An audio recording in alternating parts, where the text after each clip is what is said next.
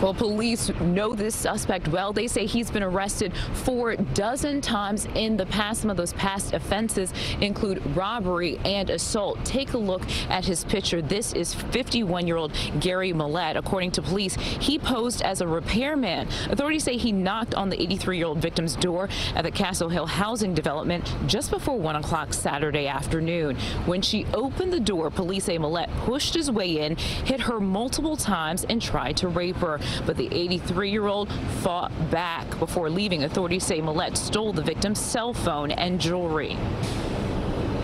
I can't wrap my head around it. My prayers go out to the family. They really do.